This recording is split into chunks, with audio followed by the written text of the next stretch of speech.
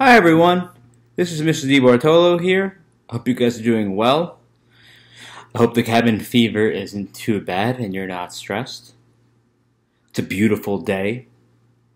I'm filming the day before, but it's a beautiful day on Tuesday. Today is the 25th. It's a Wednesday. It's a B day. Let me run you through the agenda, and then I'll give you the presentation link just in case you need it, if it's not in the description, for whatever reason. So, here's our agenda. Try and keep it pretty short. We're going to start with our do now. We're going to look at a comic. I'm going to teach you what satire is and how to recognize it. And then we're going to look at music, we're going to look at TV, and we're going to look at an article from The Onion. And then I have a creative piece of homework for you guys today, which I think should be fun. I hope you guys enjoy it. I usually like teaching satire. I think you guys will have a good time with it. So, in case you can't find the presentation link in the description, here it is, just in case. God forbid. It is tinyurl.com, cool, /UX76RCC.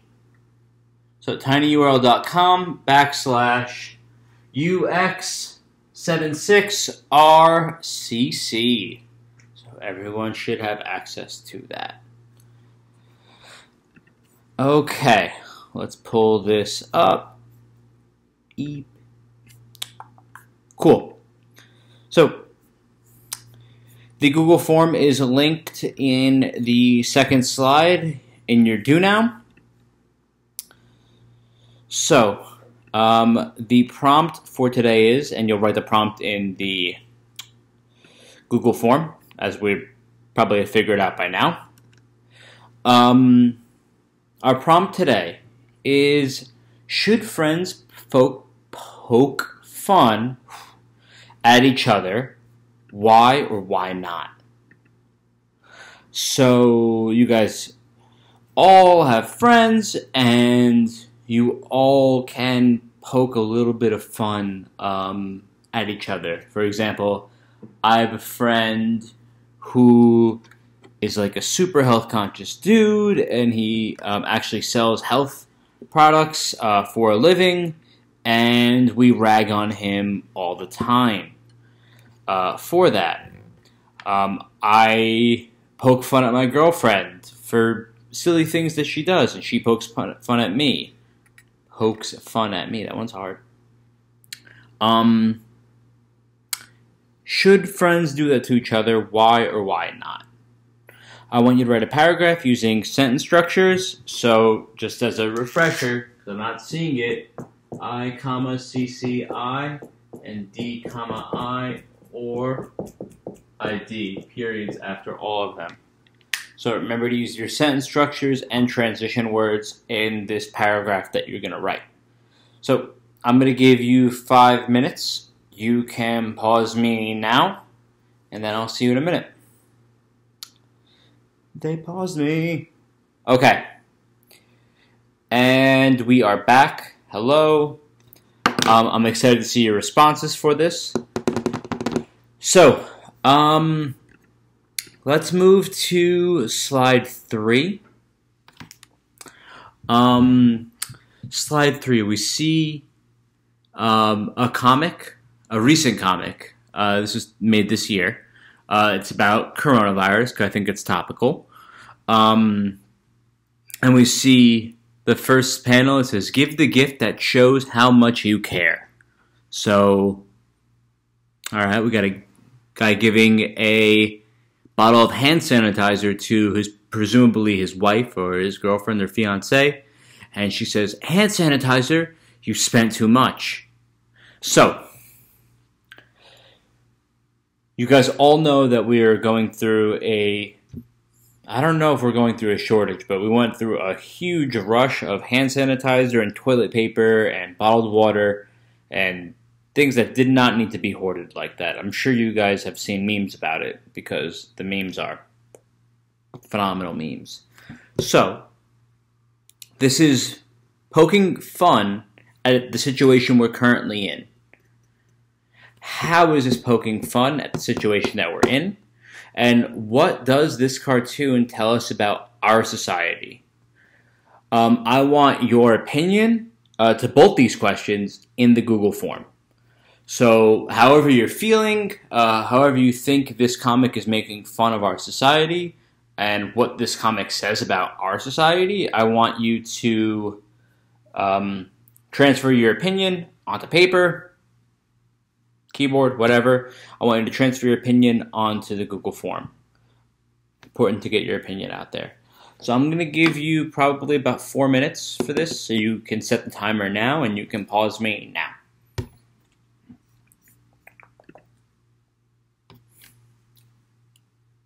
Okay, so we're back. Hi. I am excited to see your opinion on this. So, what we're learning about is on slide 4, and these are your notes. The first 3 lines are your notes. So we're learning something called satire. I'm sure all of you have seen satire before. I'm almost positive that everyone has seen satire before, whether they know it or not. But all satire is it's something using humor to criticize people's, or society's views on things, especially political or current events. So if we go back to the comic, clearly that's a current event. And to criticize means to maybe judge very harshly. So that author of that comic is judging our society's actions and values. And it's using humor to do that. It's using humor to judge our values. You'll see it a lot in the political climate and with current events. Why is this important? Why am I'm only here for like 2 weeks, so why would I bother telling you about satire? A lot of you don't have me in the classroom, but I rely pretty heavily on humor in order to get my point across. I think that's really important. So, satire is important to us because it allows us to use our creativity to criticize aspects of our society we think could be run differently. That's how I think it is. There's an expression that you'll get a lot farther using honey than with vinegar. Or you attract more flies using honey than vinegar. I think using humor allows us to criticize and get our point across more effectively than just ranting about something. That's why memes are so powerful, because they use humor and they're satirizing our society and how we act, especially with toilet paper. So, you've seen satire before. It comes in many forms. It comes in TVs, it comes in movies, it comes in comics, music, and articles. It comes in every possible format you could imagine. So I thought it would be cool to take a look at a few different forms of satire today. So if we jump to slide number 5, before you click the video, I want to give you some backstory. So, you guys have almost all of you have heard this song by John Lennon called Imagine. It's a really, really famous song. If you haven't heard it, it has a really beautiful message. Elton John, who is a British pianist, he covered John Lennon's song. Cool. You'll see in the link that it's the video of John Lennon singing, Elton John singing John Lennon's song. Cool. But Elton John also said this about John Lennon. For those of you who don't know John Lennon was the lead singer of the Beatles, arguably the most important musical group of all time. So make a judgment on that. Make an inference about that. If he's the lead singer of the Beatles, what can you infer about John Lennon? What I can infer is that maybe he's a hippie because the Beatles played hippie music, but I can also infer that if he's the lead singer of that group, then he probably has a lot of money. So, of course he does. Elton John gave this quote about John Lennon. I will skip to the little middle and the yellow right here. I gave it to John Lennon when I went to visit him. I thought it was a good present for a man who had everything. Okay, so my inference is right that John Lennon had a lot of money. John and Yoko, his wife, were as bad as me when it came to shopping. Okay, well, you have a lot of money. You could probably shop a lot. The various apartments they owned in the Dakota in New York City. The Dakota is a apartment building right next to Central Park. Actually, Central Park was that picture that we all looked at yesterday and wrote the do now on. So, there's your context. Lot of money over there. So, my inference is right. So, they owned various apartments in one building. They were so full of priceless artworks, antiques, and clothes that I once sent them a card rewriting the lyrics to Imagine. Imagine 6 apartments. It isn't that hard to do. One is full of fur coats, another's full of shoes. So, Elton John is poking fun at his friend John Lennon for being a little bit extravagant and spending a lot of money needlessly, maybe. What my question to you is, what is Elton John satirizing when rewriting the lyrics to Lennon's song? What is he trying to make fun of, and why is he trying to make fun of that? I want you to take just a few minutes, answer the question in the Google form, and maybe listen to the song as well, because I think it's actually like a really good song, and I think you guys would like it very much. It's a powerful one, and I'm sure you guys have all heard it once. Okay. So pause me now, answer the question in the Google form, and then unpause me when you're ready.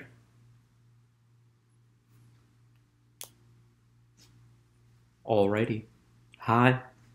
Okay. Moving on to slide number 6. TV is probably the most obvious form of satire. For sure.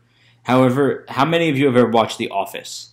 The Office is making fun of the American workplace. About 60% of Americans work in cubicles. I don't know how true that is, but I'm pretty sure it's a lot. So, they're making fun, they're poking fun at the way that we operate. The clip that I'm going to have you watch is a clip from a show called South Park. And in this episode, the 2 characters, Cartman and Kyle, contract AIDS.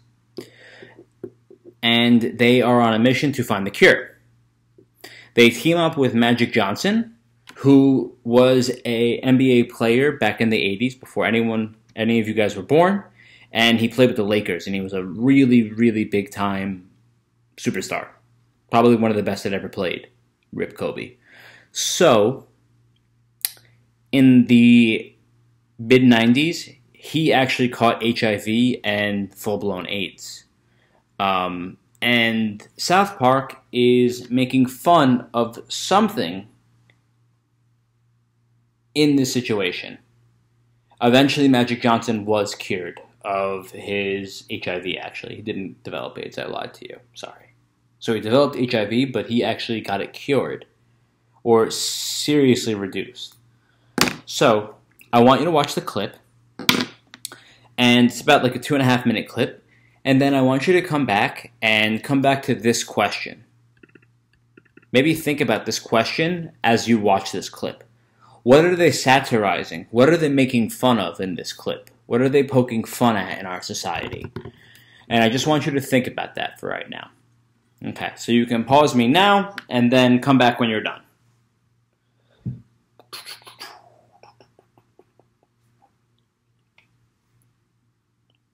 Alrighty, hi. I hope you enjoyed the clip. I thought it was pretty funny.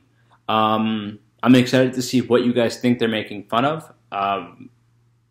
That's a pretty interesting clip, especially with what we're dealing with now, which is why I chose that clip intentionally. So, a lot of you are probably watch the NBA or some sort of sport. Like, I'm particularly a hockey fan, but I know a lot of my students watch either the NBA or soccer or something. My question is, given this huge issue with coronavirus, how come all the tests are going to the VIPs, to the celebrities, to the sports players, to the heads of state? And so what I want you to do is I want you to read this article from the Washington Post about different celebrities getting the test before normal people like us. And then, as you read, I want you to annotate, I want you to summarize, I want you to take notes, however you like to take notes. If you want to use that 1, 2, 3, 4 equals summary method, that's totally fine too. This way you have a good summary of what the article was about. My question on the Google form that I want you to answer in a paragraph form, ACES paragraph form specifically, is how are these two things related? How is that clip from South Park and this article about VIPs getting first access to tests instead of citizens, how are these two things related? That's what I want you to answer. Also, that's why satire is important, because it gets the same message across as that article does, which is really, really cool. Okay, so you can pause me now. I'm going to give you about 15 minutes to read it. I'll give you 20 minutes total. Just, you can pause me. You can take as much time as you need. So you're home. You can do whatever you want. Okay. So pause me now. Get that done. And we're back. Okay. So, I always like this article. So I want you to go to slide number 7. We're going to read an article that I think is very funny, also really messed up. The title of the article is also having to do with a little bit of classism, like people in the higher class getting treatment that people in the lower class don't necessarily get. The title of the article is "Wealthy Teen Nearly Experiences Consequence." This is an article from The Onion. That is a satirical news website. Some people don't realize that it's a satirical news website and then get really confused when they see like crazy headlines like this. I think you'll really enjoy this article. I've read it several times before I even started teaching, and I really, really enjoyed it. So I hope that you enjoyed this. What I want you to do here is I want you to read it. There's a link on the slide there to the article from The Onion. And then I want you to answer some questions in the Google form. I'll consider that part 1 of your homework. So you can pause me now and start that. And I'm going to get into part 2 of your homework, which I think could be a really cool way for you guys to express yourselves right now. So if you go to slide 8, this is your second part of your homework. I think this is optional, but I think if you're maybe bored, not that you would be because it's so much fun being home all day, I want you to create a piece of satire and send it to me. You can do a drawing, like a comic that we saw. You could write a poem that makes fun of our society in a certain way. You can write a rap that makes fun of our society in a certain way. You can draw. I think I said that. You can create a video if you want. Famous YouTube star right here. You can do it. I think this is just a really fun way to kind of explore that topic and kind of explore that medium of expression. So I hope that you do it. I'm excited to see what you guys have to send me. My email is in the description, so it's all there for you. Send me whatever you have, and if not, send your teachers whatever you make too, because I think it would be a lot of fun for you guys to use that medium. So, wealthy teen article, finish those questions in a Google form, and have some fun. Create some satire. Poke some fun at some things in our society that you don't like and want to express. Go for it. Have fun. Guys, you're the best. Thank you so much. I hope this was somewhat fun. Hope you enjoyed it. I enjoyed satire. That's why I wanted to teach it to you guys. I like it. Okay, guys, have a good one. I love you guys. Thank you so much. Bye.